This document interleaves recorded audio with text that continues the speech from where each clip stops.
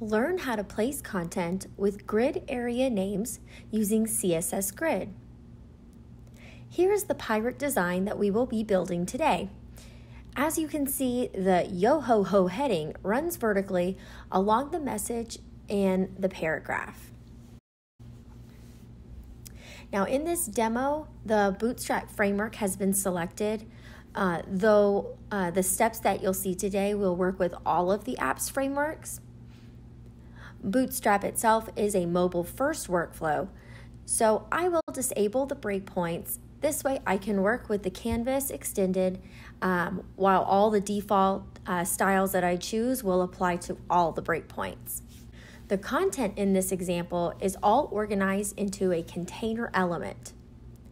Nested within the container allows you to position them within the container without affecting the placement of the other content on the page. So you will drag and drop a container element from the content pane onto the canvas, or you can simply click to add. I'm going to apply some basic layout settings to the container so that I can manage its size. Start by applying a class name. I'm going to call it Pirate Section. Under the Styles pane, Layout, Dimensions section, I set the max width to 800 and then center that container by choosing the auto metric for both the right and left margin. Next, from the content pane, add a heading 1 element to the canvas. Upon hover, you can select that little A, and that will launch the text edit mode. I will then change the placeholder for my special yo-ho-ho text. Now on hover, by clicking that little duplicate icon, it will automatically add a second heading element to the canvas. So then you can quickly add it in there and then change the text. My subheading message is going to say, "A Pirate's Life for Me." Now, if I want to keep these elements, if I want them to share the same exact style configurations, I would go to the Style pane, Apply Styles, and change that control to Type. This would keep their style, the style selections in sync. These styles are indicated by a little pink line. Now scrolling down the design section, the font type Garmin is chosen, and I will make the font bold. For style variations, I will apply a class name and change that apply style control to class. I will give this heading the class name Vertical Hero. Then under the design section, the font will be changed to Alpha Slab 1 with a fallback font of Arial Black for unsupported browsers. I'm also going to kick up that font size to 80 pixels and choose a cool color. Now in picking your color, you can spin the wheel to discover new colors, or you can type in the RGBA or hex code directly.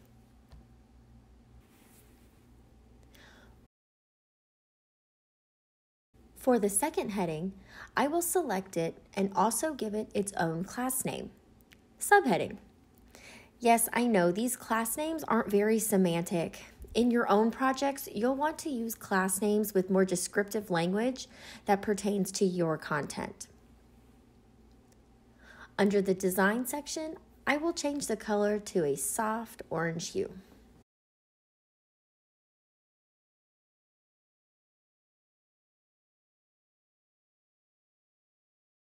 Lastly, on the content pane, add a paragraph element to the canvas. Don't worry if you drop it into the wrong spot or outside the container like I just did here. You can simply drag and drop to reposition. As a good habit, be sure to give that element a class name. Here I named it Pirate Paragraph. Then double-click on the canvas to launch that text edit mode where you can swap out the placeholder text. I already have my text saved to my clipboard, so I'm just going to paste it right in. Boom, looks good. Now, what has been created so far is in what is called fallback first mode. This means that older browsers that don't support CSS Grid positioning will see the design just how it is now, with the content stacked.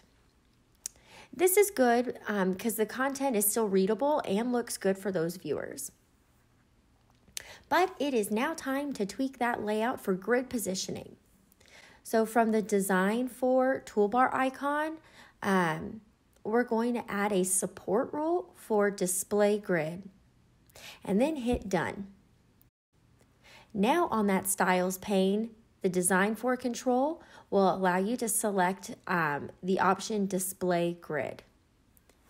Now, any styles that we apply will appear for modern browsers that support CSS Grid. To change the layout for CSS Grid, select the container that's holding our elements and go to the Styles pane, Layout, Display, and choose Grid. Then click on the blue button to launch the grid editor. The grid controls will appear along the right side of the canvas. Any configurations you make will appear instantly. But don't fear if things don't look perfect, as we'll always tweak them where needed. So at the top of the panel is where you'll create the actual grid itself. What you're doing is you're dividing that container element into a grid of rows and columns. Clicking the plus and minus arrows in the corners of that grid allows you to add new rows and columns. Now I clicked on that top plus sign to add a new column to the rows. This way they each have 2 cells in each row. By selecting the title of each row and column, you can control its sizing. Using the FR unit for even spacing, I set the top cell to 2 FR and the cells in the 2 lower rows as 1 FR each. Next, we will use area names to direct the content to the spot that we want them to be located. Removing the dot in the middle of the cell, I will then enter the area names that I want. In this case, I'm going to name vertical hero down the 3 cells vertically of my grid. In the top right cell, I'm going to name subheading, and the 2 lower cells will be paragraph. Then click OK to exit that grid panel. Yes, the content is not exactly right just yet, but that's because we have not actually identified which elements match the grid area names that we just entered. So to name the elements, select the first heading and go to the Styles pane, Layout, and open the Grid and Flexbox layout controls. Change the grid to Grid Area Based Placement. In the name box, give it the exact same name that you entered into the grid. In this case, vertical hero. Then repeat these steps for the other elements. Now, we know that it can be tricky to remember names that you've applied, especially if in your project you're working with multiple elements. So when you're in this area, in the name box area, you'll see an auto-populated list of names for you to pick from to make it easier for you.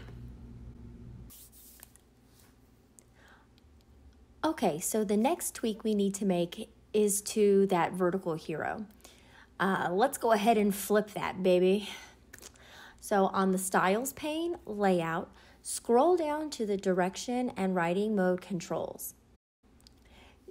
Changing the writing mode to vertical right to left will spin that heading into a cool position.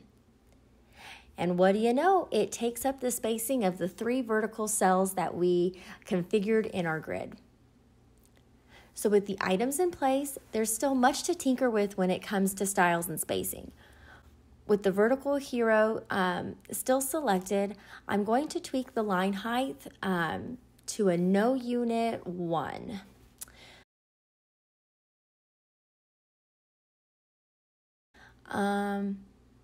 To modify the grid, hover over the canvas and click on that blue grid icon. You can also relaunch it from the Styles pane too if you like. Under the grid settings, you can manage the alignment and positioning of the content within the cells along with the gap for spacing. In this demo, I'm setting 20 pixels for the rows and columns.